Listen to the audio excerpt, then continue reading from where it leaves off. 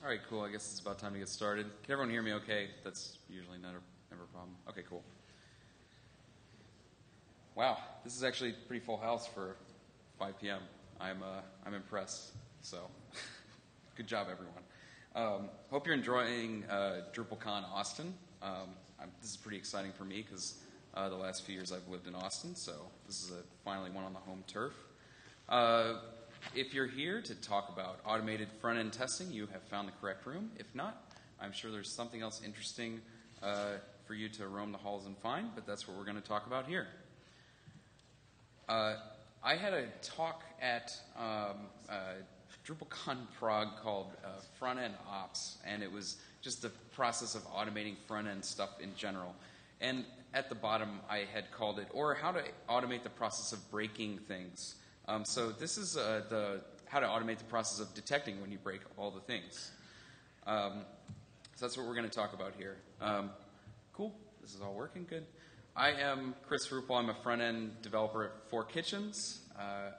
Four Kitchens is based in Austin, Texas here, but I live in Germany right now.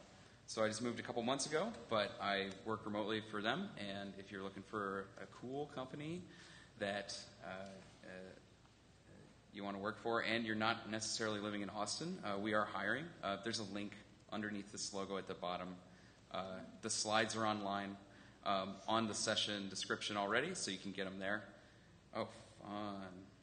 There we go. So some of the things I do, in addition to working and building things for clients, I like contributing and presenting about open source in general, not just Drupal. I have this cool talk about CSS transforms in there if you want to look at 3D in the browser. I maintain the Modernizer module for Drupal. I contributed heavily to the fast click Drupal module to get rid of that tap delay on all your mobile sites. Go download it. And we're working on a pre-render and prefetch module for Drupal to do some speculative rendering in the browser, which is neat. I also posted a Jekyll schedule thing. If you build Jekyll sites, I know that's borderline heresy here, but I've already gotten enough grief for it, so I don't mind talking about it. Yeah, Deckel's cool too. Yeah, check it out. Deckel with a D. Amitai from Gizra, I think the name is, built it. Anyway. So the differences from server-side testing. We're going to talk about testing the front end. That front end might be Drupal. It might be something, a layer that sits in front of Drupal. At Four Kitchens, we do a lot of work with decoupled systems, and we'll build a node front end that serves the website, but Drupal is the content management system behind it. All these things that happen on server-side testing have to happen in a way on the front end, too. So if you're familiar with server-side testing, a lot of this won't be new to you. The front end, however, is very different from the back end. You're talking about one server that serves up pages to many browsers. Now, in this case, we're talking about testing the many browsers that are connecting to one server. So you've got many environments to test, and there's a lot more fuzziness involved. Often on the server, you'll get a 500, you get a stack trace from XHProf or something like that. And then on the front end, you don't exactly have that. You have your JavaScript console, but there are a lot of things that we humans consider errors that a machine cannot consider an error. There are minor CSS changes that throw the layout off. Changes to JavaScript files that, during the build step, it gets broken somewhere along there just because you forgot a semicolon at the end of one file. Or maybe your aggregates are changing when they shouldn't be or have you ever looked at the Drupal aggregates? There's that one little CTools aggregate. It drives me nuts. And, it should just be piled in with everything else. And so sometimes you want to monitor if those things are creeping back into your site. There's also bigger performance regressions. Maybe, I'll have an example later, but you might upload content that changes the website and causes a regression. It's not just a development mistake. So the front end development trade is becoming more matured, and we need better tools to help us check all of these things because people rely on the front end to do a whole lot more than they used to. It's not just center tags and marquee anymore. So we need the same testing abilities that have been promoted and tested and tried on the back end for many years. We need to be able to test page load times. We need to test the render speed of the browser. If you're developing a site that has a performance budget, you need to actually stick to that performance budget. You might want to verify that visual changes have occurred, or perhaps verify that visual changes have not occurred in other places on the website. Sometimes you want accountability for code changes. So there's lots of things on the front end that we need to pay attention to, and you can't just react to it. You want to be proactive, and you want to work towards this goal with it in mind in the beginning. So I want to talk about altering our workflow a little bit here, and show you lots of tools that can be used by teams to help facilitate this change and to facilitate more reliable development. So there's a quote by Ilya Grigorik of Google. He's a web performance engineer, and he's amazing. He said, "Performance is not a checklist, it's a continuous process." So you can't just think about it at the end. A lot of my job has to do with front-end performance, so there's going to be a bunch of those tools in the second half. And while there are things you can do to fix it after everything else has been done, sometimes it can't quite be fixed the same way as if you'd been thinking about it all along and had kind of baked in the performance requirement to that feature that took 3 or 4 sprints to build. Another one is don't take measures without measuring them. So you often see a lot of best practices thrown around on the web, and I am not a believer in that term. There are good practices, but the web moves too fast for best practices to stick around for very long. So test, and test again, and get some data and measure it, and then do something about your measurements. So if you took away nothing from this whole talk, that's the most important thing. So yes, these slides and the code are on GitHub. They're open source, as with all respectable code. And you may take any of the examples from the slides and use them for any purpose, commercial or not. You are free to do that, and I would be delighted if you did. And if you find a problem with them or have an improvement to make to them, I would also be delighted if you contributed it back on GitHub.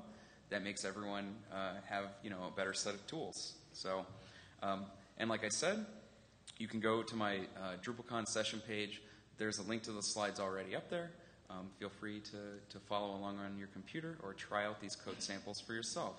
The Wi-Fi here is actually pretty smoking, so I'm optimistic about all these being impressive up here. So functional testing. Functional testing is the act of making sure that a piece of, like a feature on your website, actually functions. There are various levels of this, but most of the time, I think we're all familiar with the concept of QA.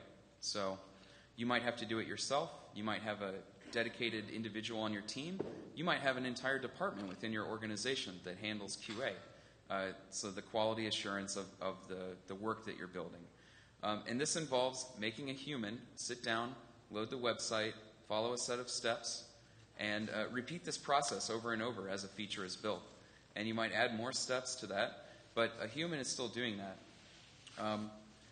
Browser technology has come a long way, and we now have really awesome tools that can reliably do this for us. So you can script the process of functional testing in many, many, many cases.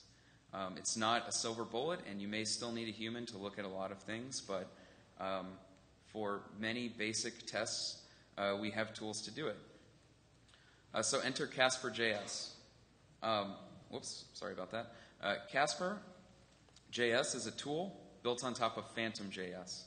I try to put a warning in my slides. I'm not going to cover every tool that goes down. I couldn't get to the bottom of this if I described every tool that we're building on top of here. But Phantom.js, just to give you an elevator pitch, is a headless WebKit. And what it does is it does everything that WebKit does when you load a web page, like Chrome from a year ago or older, or Safari. That is the WebKit rendering engine. And you can, using Phantom.js, you can script actions in WebKit. And you can do all sorts of things, anything that a human can do, and really more. So you could run the same test. You could run a script to check for the conditions on a web page at multiple screen sizes.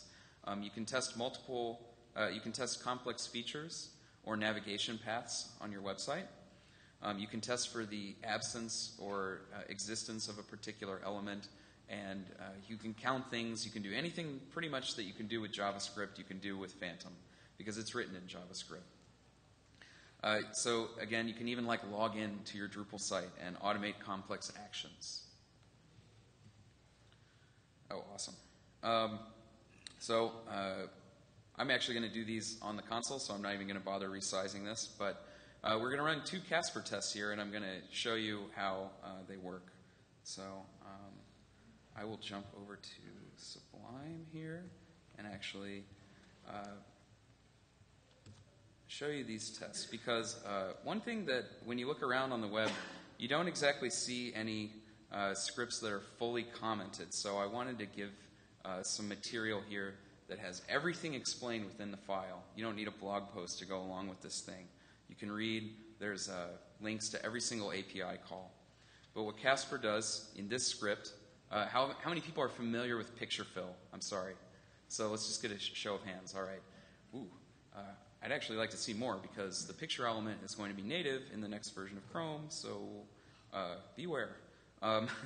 So picture fill is a piece of JavaScript that simulates the picture element. And what this means is that you can embed responsive images into your browser or into the web page.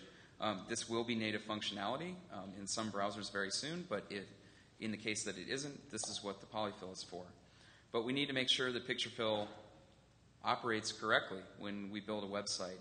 I've built responsive images many times on a site, and we'd write some code, and then maybe a few days later someone says, hey, the responsive image is broke and you need to fix it. And I'm like, no, I don't think it broke. I never do anything wrong.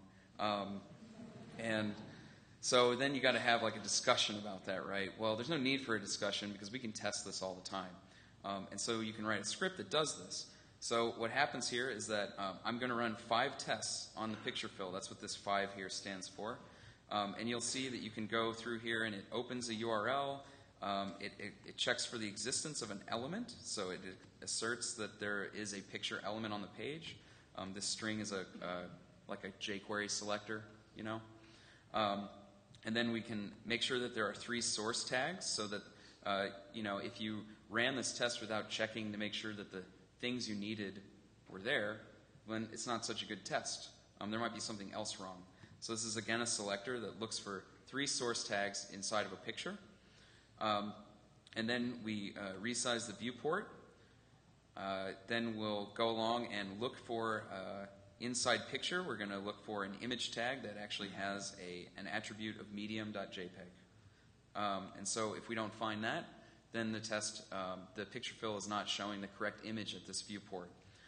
We'll resize 2 times more, and then the same thing will happen. So I'm going to jump over here and go to this example, and I'm going to say Casper.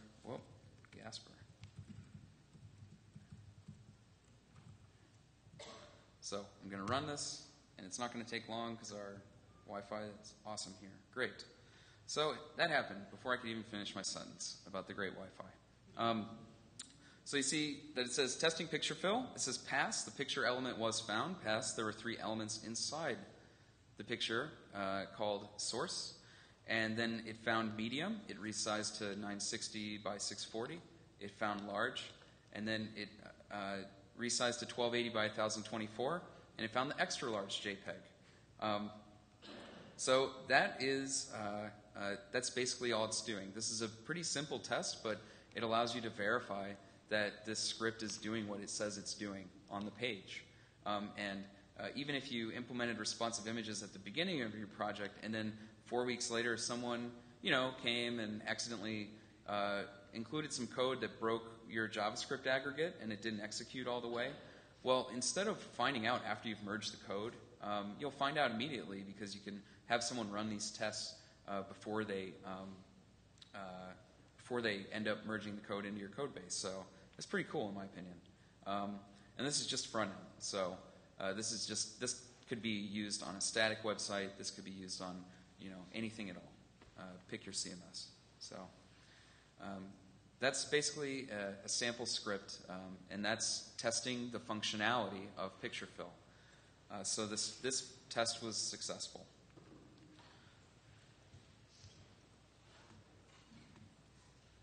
The next one is Drupal. So we're going to run a Drupal test now. So we're going to run CasperJS test Drupal.js. And this one, actually, I'll show you the code real fast. So this one's a little bigger, but there's this website that I just used. It's a demo, opensourcecms.com/Drupal. You can go to it and mess around, and it'll reset every 30 minutes. It publishes the username and password, so I took it. And then I've got this sample node that I'm going to post to the Drupal site. So the title is going to be Hello World, and the content is going to be, this content was added by CasperJS. Testing doesn't have to be creative, it just has to be functional, right? So it's going to test the Drupal site. There are 8 tests in total that this one is going to run. And you can fill in forms with Casper as well. That's what this particular line of code does here. And you can store the form username and password are passed into this form. You can run comments just so when your functional test executes a step that might take longer than you're expecting or longer than instantaneous, you can issue a comment in the log that says, hey, this is what I'm doing. So if you sit there and it hangs for 4 seconds, you'll be like, oh, it's logging in. Cool.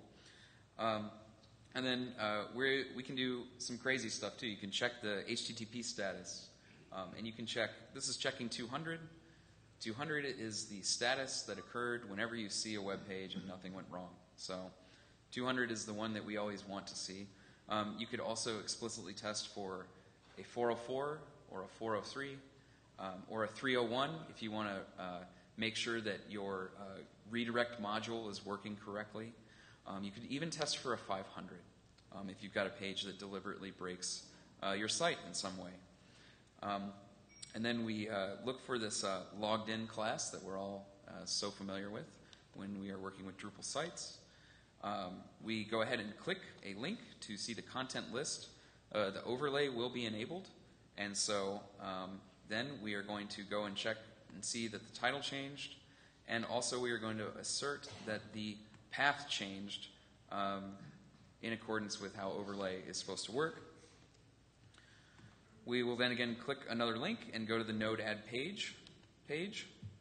And then we will add a basic page. We will go ahead and make sure that loaded correctly, fill the form with the content that we looked at the top of the file. And then we will say that we're saving a new node because once again, this might take a moment. And then we check and make sure that the title matches a regex of the title that we submitted. And then also we would check and make sure that that node contents that I showed you at the top of the file actually matches. So, and then there's this little block at every bottom of every Casper test that just makes it actually run. So I'm going to go back here. I'm going to hit enter.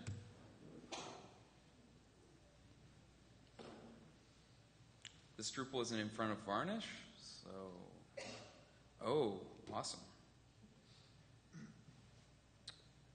Fail. Well, there you go. Sometimes your tests fail. That's not a big deal.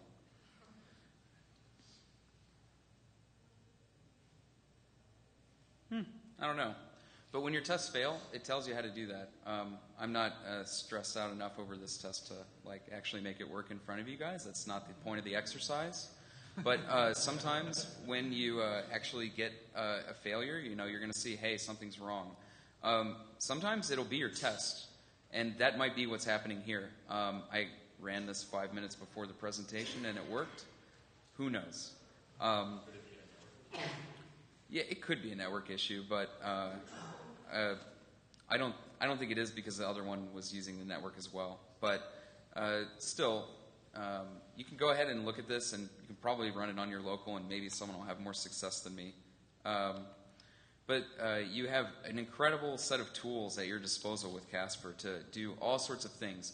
Anything that you would ask someone to go and click around on the website and verify, you can probably verify with Casper. So we'll give it one more try and see if it works this time. Does anybody have any questions in general about Casper? Cool. If you have a question, actually, could I ask you to come up and talk into this microphone real fast? Look at that. It worked this time. Yeah, does Casper allow you to record tests at all, or do you actually just have to write out the script? At this time, I'm pretty sure you have to write your tests yourself. You might be referring to, like, Selenium has an option where you can use Firefox and it will make a macro out of something that you do on the website, and it will record the clicks that a human makes. That is an option, and there are other tools to do that. I don't believe that Casper does that. Thank you. Yes.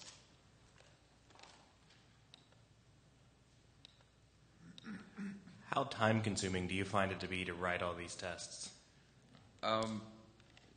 Not very time-consuming at all.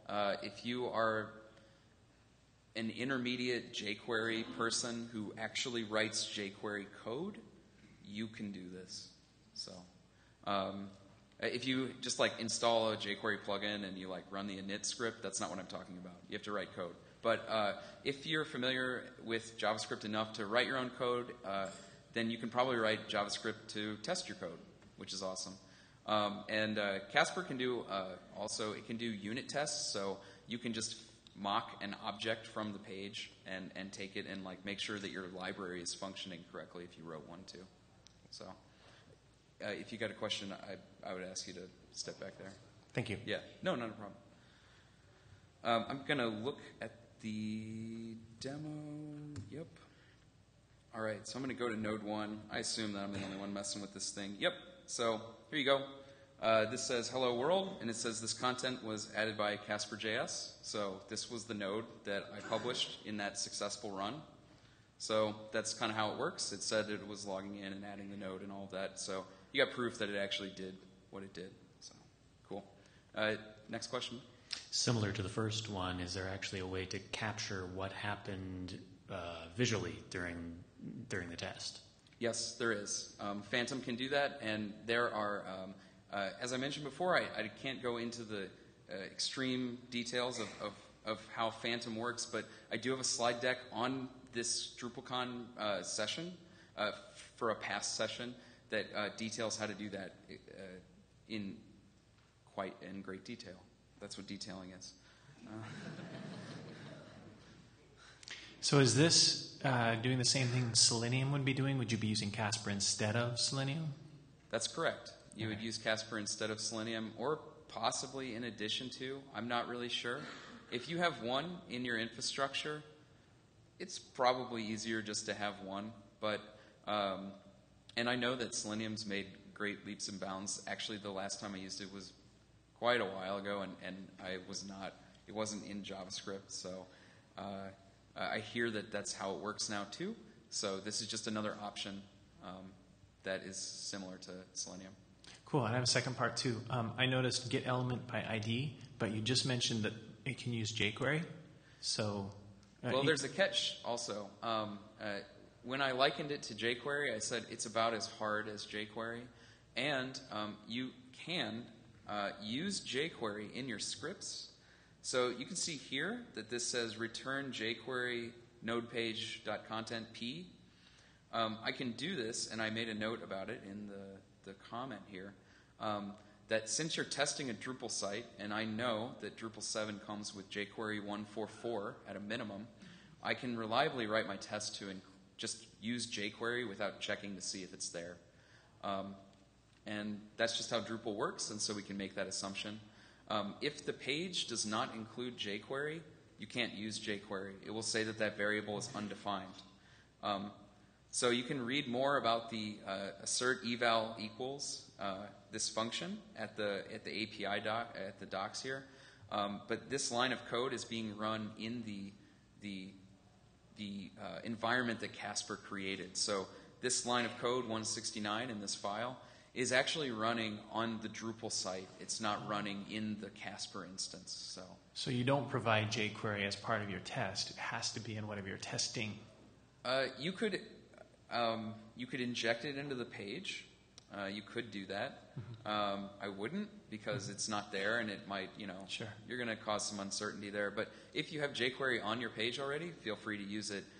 If you were testing a Ember app or something like that, you can make Ember calls and go ahead and use them as if you were typing things into the JavaScript console of the web browser of the fully loaded app. Cool. Thank you. Hi. So we have a need to test chat a lot of times. Is it possible to fire up two different browsers and have them interact to test the JavaScript interaction of a chat program? You really need like Chrome and Firefox to get fired up. That's interesting. Well, I got to be honest. I don't have any experience running multiple instances inside one Casper test. I'd have to look it up. Can you choose which browser it uses, or Casper? I don't remember off the top of my head. It's not Slimer? No? Okay. Okay, so, yeah, actually it does say that it supports Slimer right here. So you can run, Slimer is a not quite headless, it's basically the Firefox version of Phantom.js. They're not quite headless yet, but they are aiming for feature parity. So maybe it would be possible. That sounds like a gnarly test. It sounds kind of awesome. So okay. Yeah. All right, thank you. That's something to shoot for. Okay, cool. No more questions. Awesome. So that was functional testing. How am I doing? Great. So for performance testing, like I said, this is a huge chunk of my job at Four Kitchens, and I really enjoy doing it. Nothing makes me happier than getting to look at something that someone else built and telling them how they could do it better, right? So when you talk about page performance, there are many, many contexts of this, but the one that is most important is page load time testing. So how fast did the page load? How soon did the user start seeing the web page? Because if it takes too long, then the user is going to get bored. They might hit back. They'll go to another link. We all know that story. So there are a bunch of tools, and I'm going to go over a couple here. Some of these you would use either or. You might even use a couple of them on top of each other, and I'll try to make note of that. But the first one here is a way to run automated page speed tests. So Google PageSpeed is a tool that analyzes your website, and it checks all these different variables and gives you it boils it down into a single number, which you can aim for. And so you might say, as part of your development goals, you'd say, we want to launch this with an 80 of a page speed score of 80. That's just a way to make sure that overall the page is going to load fairly fast. And so they call that a speed index. So before you can automate page speed, you'll have to log into code.google.com and get an API key, but they're free. And they don't have any, you're not going to run into the limit. They do have a way to pay if you wanted to set this up for thousands of instances or something like that. But basically, you can get this for free and get running pretty quick. So grunt, page speed, and again, I'm not going to explain exactly what grunt is, but basically it'll run tasks for you, many tasks all in a row. And instead of doing it on a web page like Casper did it, grunt does that as if it was your command line user. So instead of you saying, I want to minify my JavaScript and move it into the aggregates folder, it can do all that every time you save your file. And so grunt is something that you could run and you wouldn't want to do this on file save, but perhaps before you commit your work, you could have it run a little grunt page speed test and see how your remote instance is doing. So I'm going to jump back over to the console here and run this and give you a demo.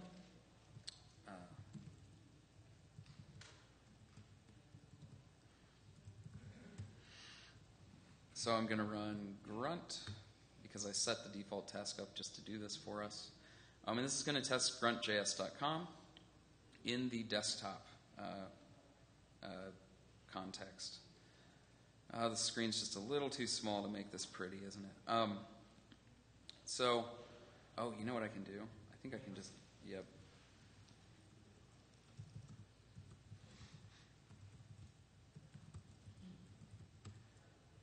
I think this will work better.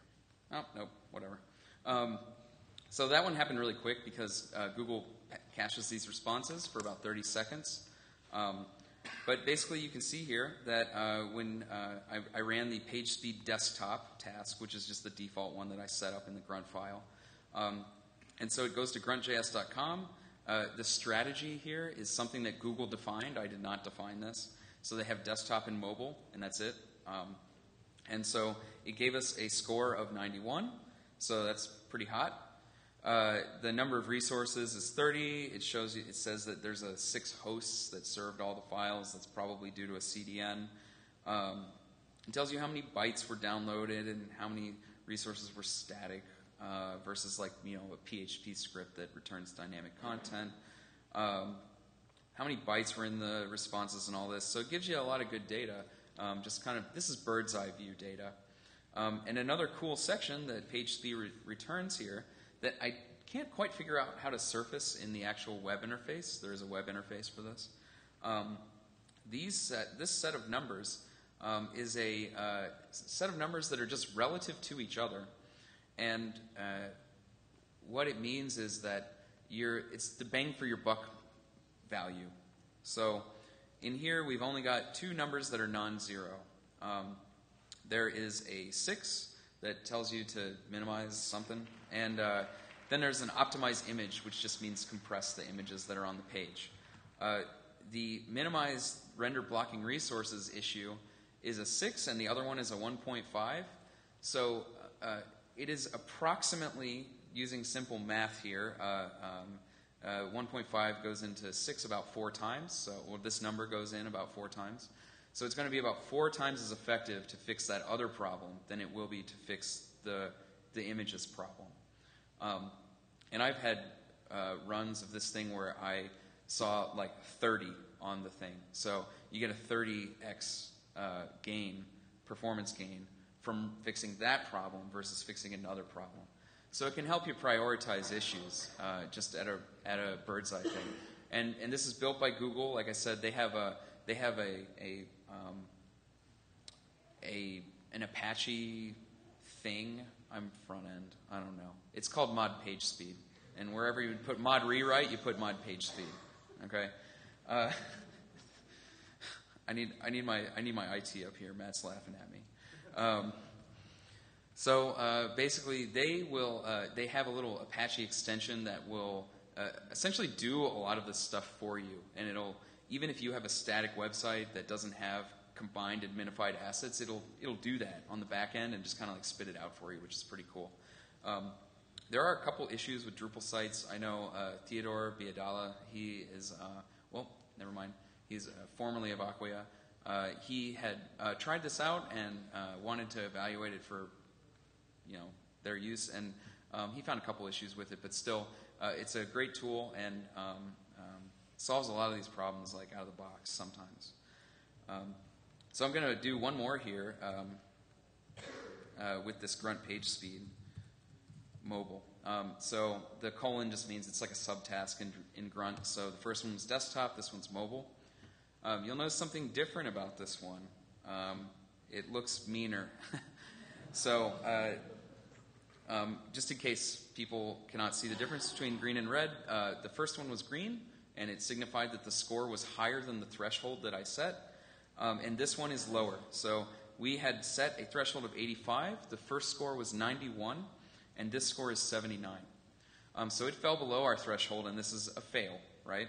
And all you're doing is you're meeting your own goal in this case, but still the same set of data is there. But you'll notice that in this one, there are a lot more numbers that can be fixed. So relative to whatever the 1 is going to be here, the configuring the viewport needs to be done. Maybe this isn't a responsive site. I don't know. There are 24 assets, or no, they're not 24 assets. Excuse me. There are assets that are blocking the render pipeline in the browser, and fixing those problems would be 24 times as effective, or maybe 2.4 times as effective as that 10 above. It's going to be, well, now this is crazy math, but like it's going to be 16 times as effective as this optimized image thing.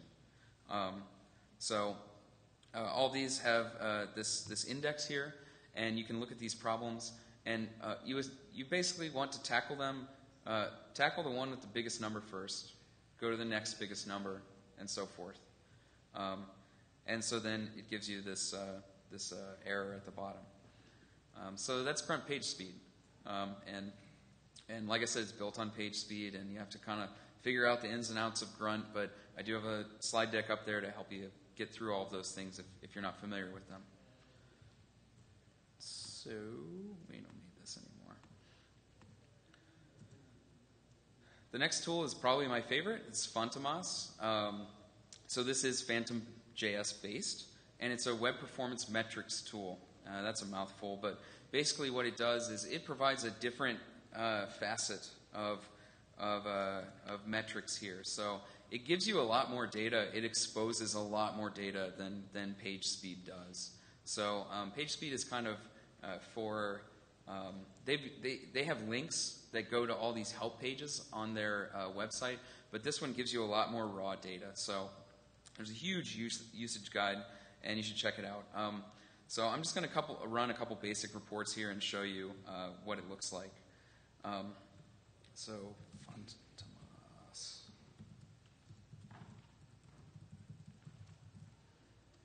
So I'm going to run this, and it's going to take a second because it has to fetch the web page. Wow. All right. It has to fetch the web page and go and run all these analytics on it, but it does have to wait and request all the resources. Oh, I forgot to mention, one of the coolest things about mod page speed is that it's actually run remotely off of their servers. So you do have to have an internet connection to use it, but it's not based, the score is not based on your connection that you currently have, as are some of these tools.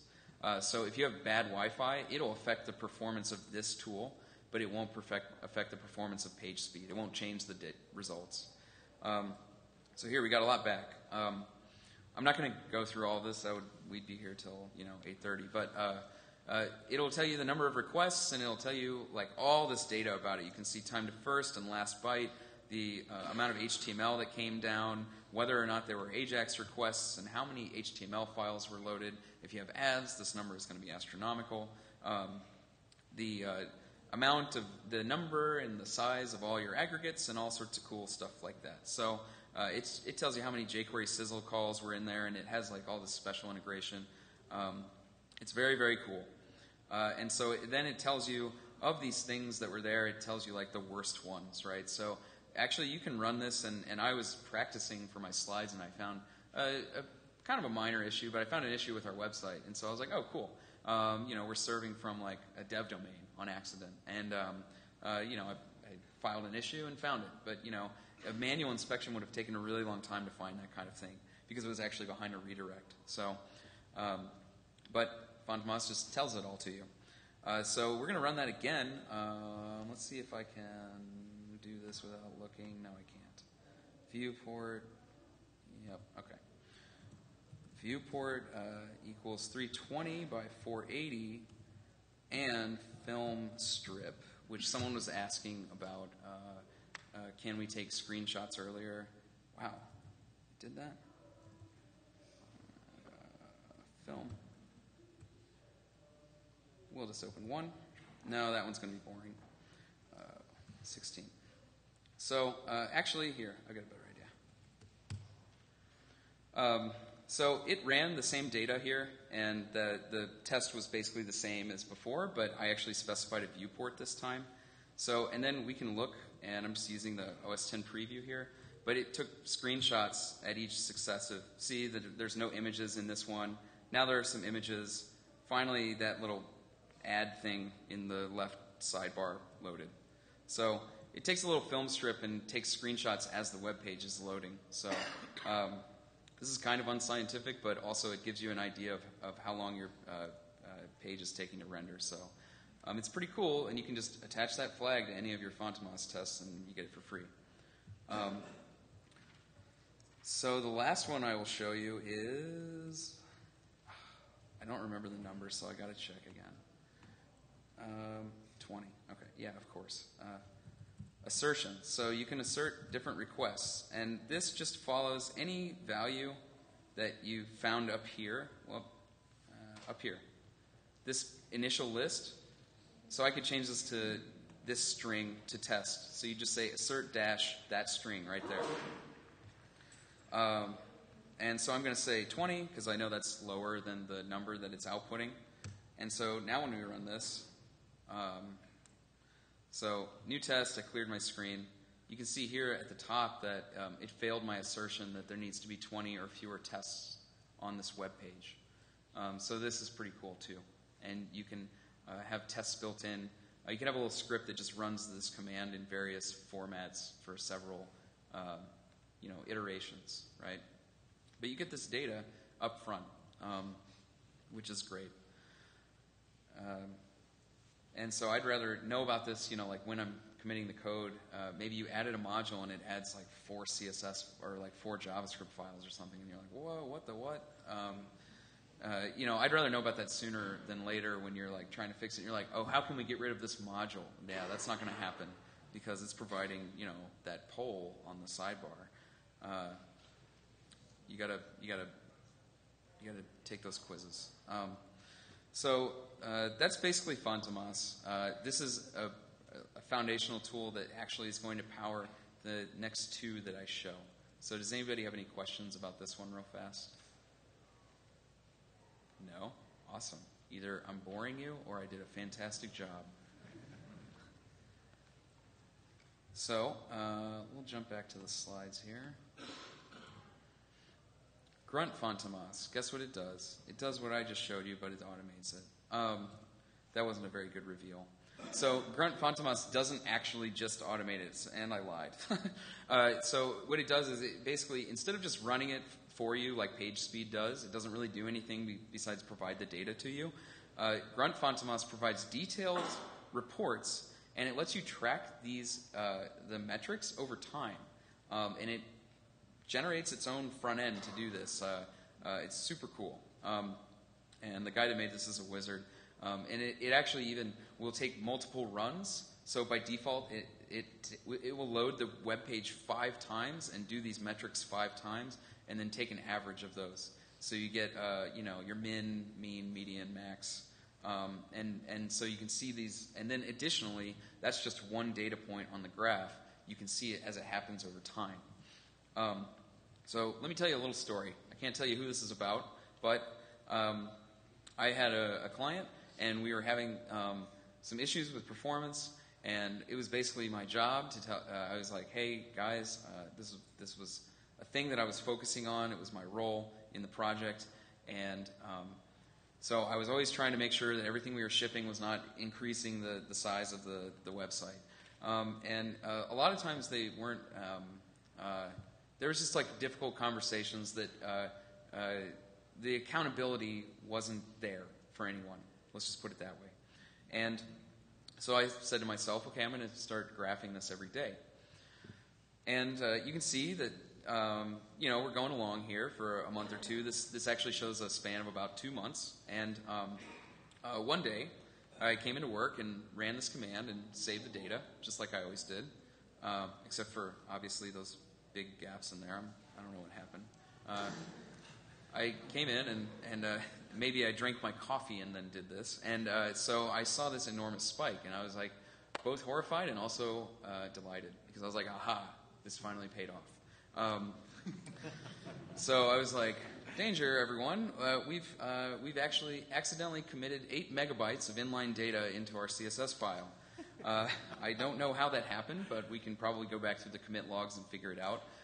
Someone had used the inline function of Compass, where you can like inline a font or inline an image, and it base64 encodes it and spits it out into the final CSS. Well, someone did that with like 8 megs of images. And so when I ran this test in the morning and loaded the graphs and reviewed them, I was like, whoa, okay, let's go get this fixed. And I took a screenshot of it and sent it out to people and said, this is the deal. Let's look through the last 24 hours of commits and figure out, oh, man, let's look through the last 24 hours of commits and see, when this happened. And as you can see, we removed most of them right then. And by the next morning, we were almost back down to exactly where we were. Over the weekend, basically by the time I ran this the next Monday, it was all good. So if you didn't have this and you didn't monitor this at least somewhat regularly, you might just be like, man, our site became so slow, and I can't remember when it was.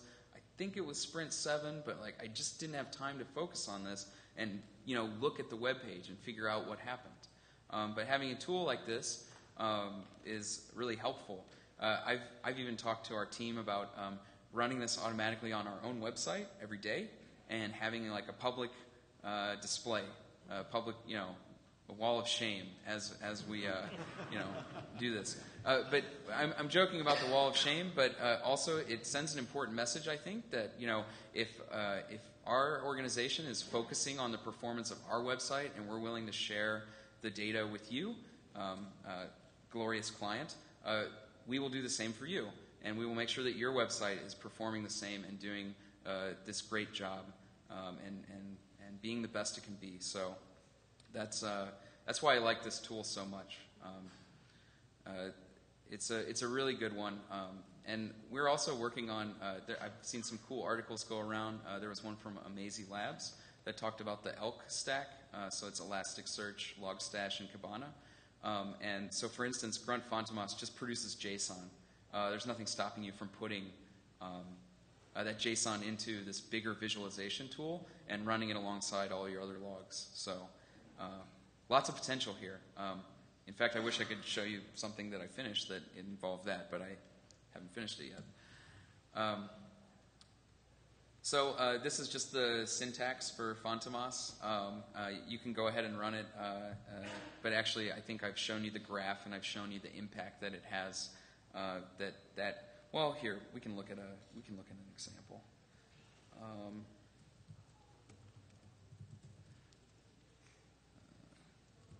I forgot what I was doing. Okay, so I'm just going to run it once here.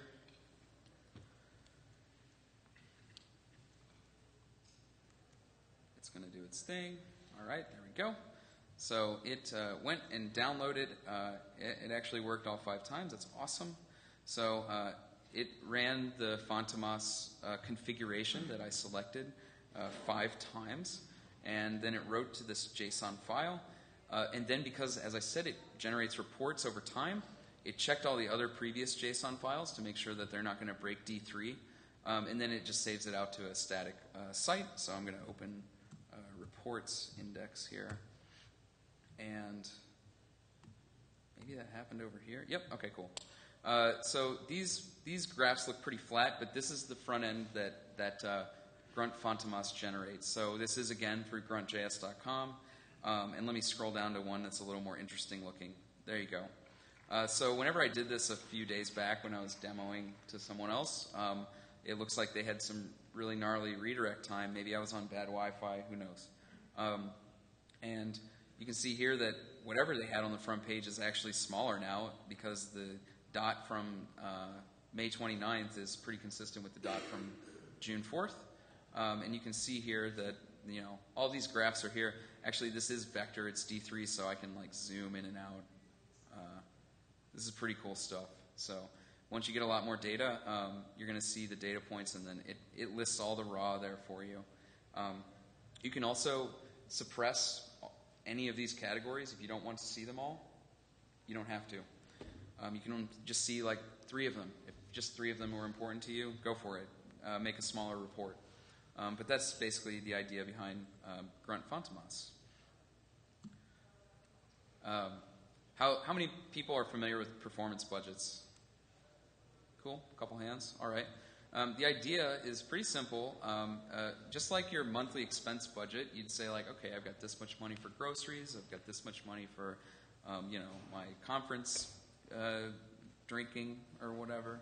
That's terrible. That's terrible. I'm sorry. I shouldn't have said that.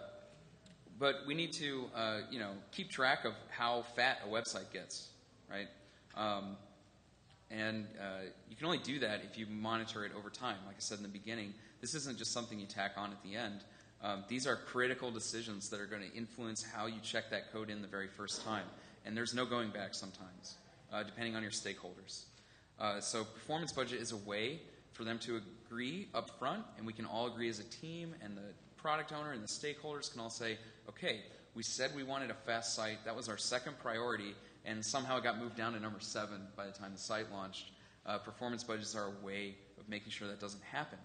You said you wanted a fast site. You're getting a fast site. Grunt Phantomas is working on performance budget features that will record and visualize the fails. So right now it kind of just errors out, but if you set assertions in your configuration, the way that I envision it would be like that big spike that I showed earlier would be a red dot, and like highlight that log entry in the raw data.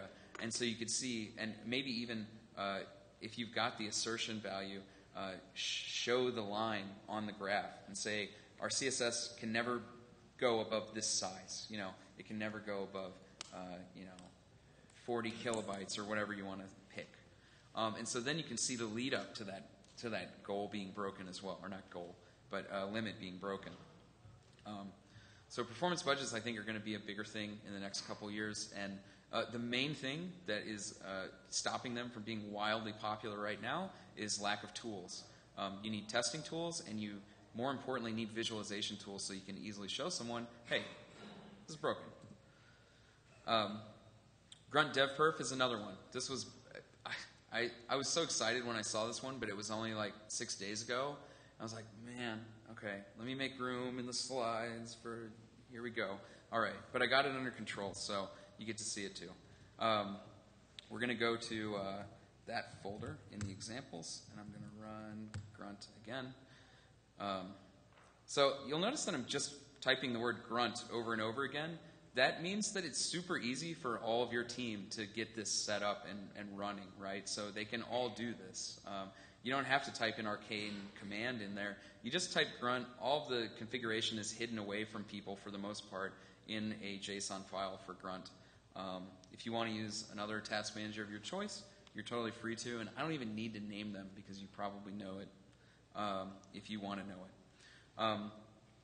This one does kind of the same thing. You can see that the Phantomas execution started, and then the JSON file was there, and there's a couple more data points than the previous one. And then it says, hey, everything worked, and I'm going to go to the reports now and look at this index file. And horsey, no. Smiley, yes. Okay. So this looks like a console output, but it's actually a web page. And so this one actually lets you set a line, and this one lets you see your goal a little more clearly.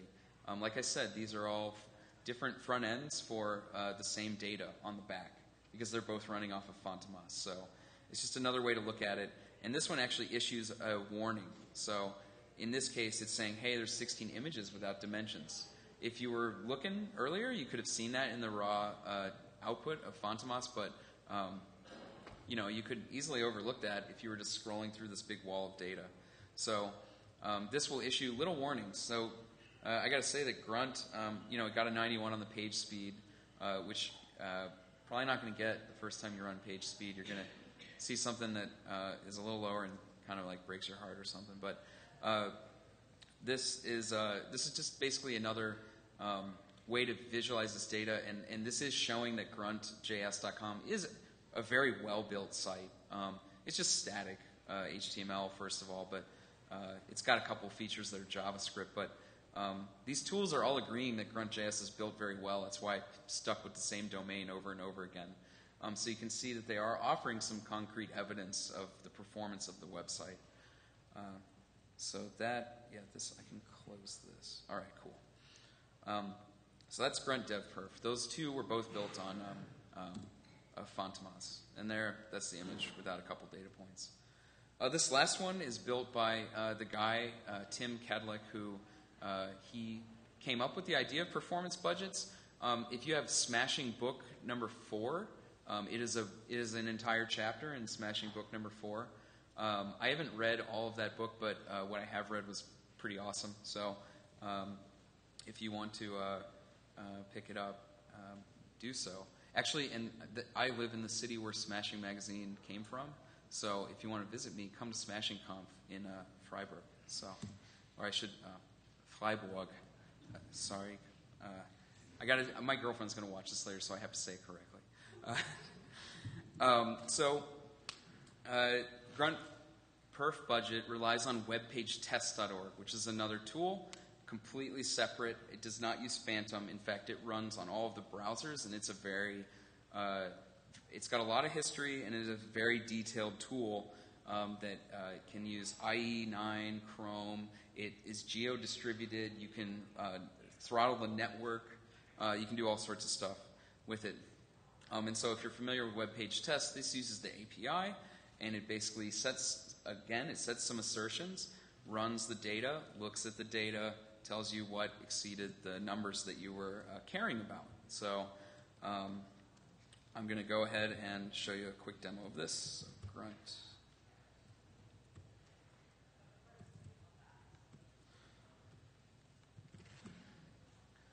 So it's running the default, and this is a little different because, like I said, it's hitting the web page test API. And this one takes a second because it's got to go do its thing, and then it's got to report back when it's completely finished. So there is a gap in there, but luckily I was first in line, and the test is running. And then this is going to come back with some metrics, just some really small ones because I just picked 2 to make it a demo.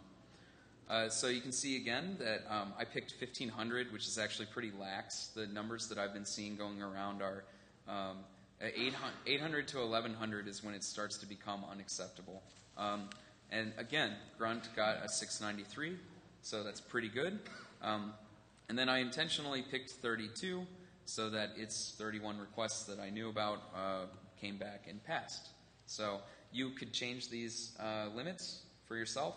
And there are a lot of different metrics that you can look for. I'm just going to pop over here and show you that it does generate a web page test page. It shows you the waterfall that they captured and the film strip and all of the content breakdown and all of that. And Magento, I don't know when I went there, but apparently. Oh, and there's some sponsors too. Yeah.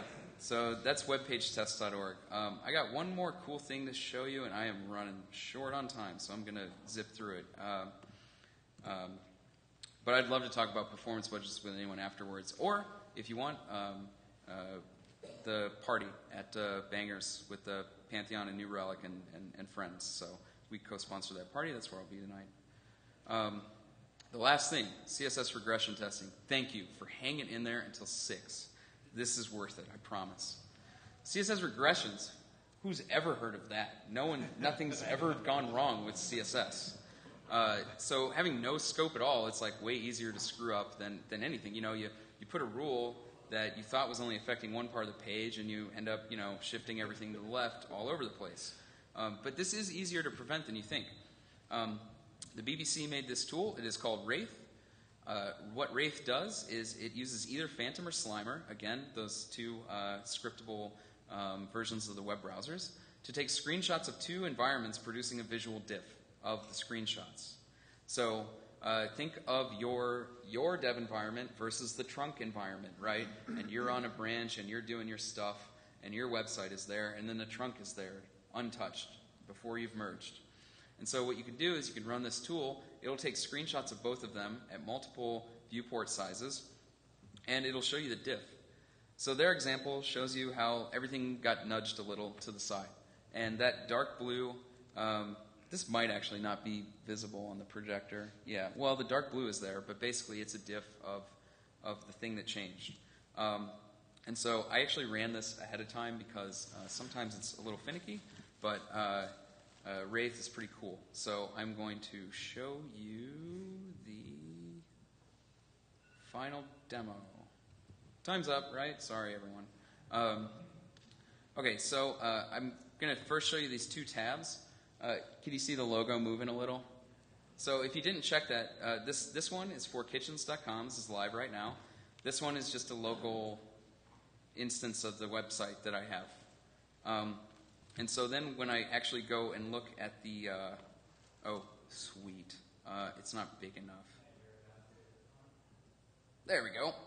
So when I go and look at 50%, sure.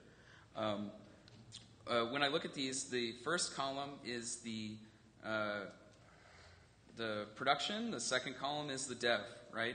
And you might not be able to see the difference, but then when you go in here and embiggen one of these images, you can see that my logo is, wow, actually you can't see much except for that diff. But it's kind of grayed out. This projector has it's like blowing out the image, but the rest of your website is visible there. And so you can see in the context of which part of the website was this diff occurring. But I showed you the two logos, right? So you can see that this is the diff that it's displaying. And so then this diff is showed on the screen. And you can run this thing before you merge your branches. And although you might be like, well, yeah, of course, I did some work and I changed how the website looked, right? But you can make sure that nothing else changed. A good example is that we built a website and we forgot about IE8 for 7 weeks, whatever. And so then we were about to launch it and they were like, oh, we checked this on IE8 and it looks terrible. And I was like, okay. So I went and I did a bunch of IE8 fixes with Sass and Compass and stuff. But what I did was because I was only making IE8 fixes, I ran Wraith on my 2 branches to ensure that, in WebKit at least, I was producing a 0-byte diff. So I was able to confirm that nothing changed while I did my other work, which is the true value of it, right? You might want to make sure that nothing changed while you refactor some JavaScript code and change the way that you're, instead of doing JavaScript animation, you're using CSS transitions or something like that. So this is a great way to, both verify changes and verify the absence of changes, which I think is pretty useful. So I know there's probably going to be a couple questions, and I can take them, but I think I got to get through here. And oh yeah, you can put all this into Jenkins and put it into Jenkins. Okay. And also, kidding aside, we have a blog post that is still alive and kicking from 2011, and it goes through every step required to get Jenkins to push to your server when you merge on GitHub. And the way it does this is Git hooks. So there's a couple ways. I showed you things where you wouldn't want the code to ever make it out of your environment, right? So you can use a pre-commit hook to make the test run before you can commit the code. You can use a pre-push hook to run tests before you can open your PR. And you could use another set of tools just to pre-merge or post-merge to go ahead and run tests on your trunk environment afterwards. So there's lots of opportunities to hook into your version control system and make this happen automatically. There's a bunch of links here if you want to check it out. My favorite one is Grunt for people who think things like Grunt are weird and hard by Chris Coyer. Check it out. And these slides are pretty live, so I update them as I see new things. I don't like them being out of date. So if you see an error or have an idea, file an issue. Thanks for coming. Please do rate this session. It helps me make better sessions, and it helps you guys see better content when you come to DrupalCon, so thank you. I got a short link here. It's j.mp/aus-testing. That sounds so simple when I say it out loud. But you can go to my session page and rate it there. I really appreciate you guys coming, and I suppose we can take some questions, or you can just come up here and we can all talk. If you guys want to go, I'm not going to be offended. Before everybody runs off, I've got something really interesting that you should know about.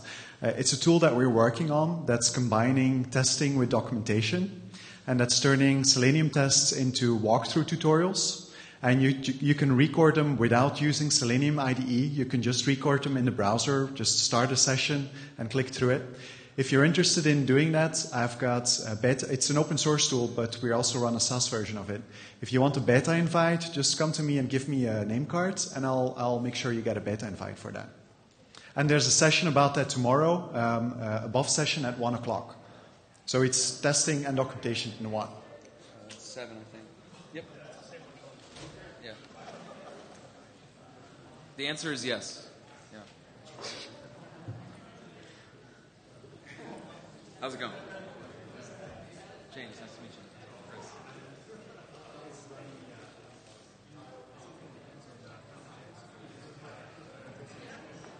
Yes. I used Phantom CSS before Wraith.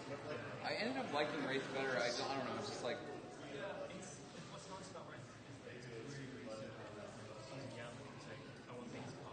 Yeah. Yeah. Yeah.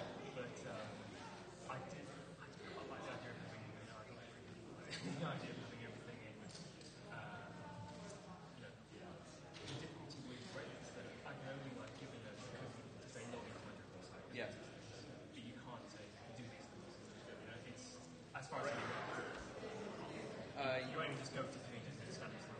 You can't do that. Yeah, and okay, so Phantom CSS can do that. It's built on the. Well, because you use custom. Oh, okay. It's just in between. Really, it has changed a lot in that case. Okay, maybe I'll check it out. Thanks for the tip. Yeah. Wow, rad. Whoop, sorry. That's awesome. Good tip. Thanks, man.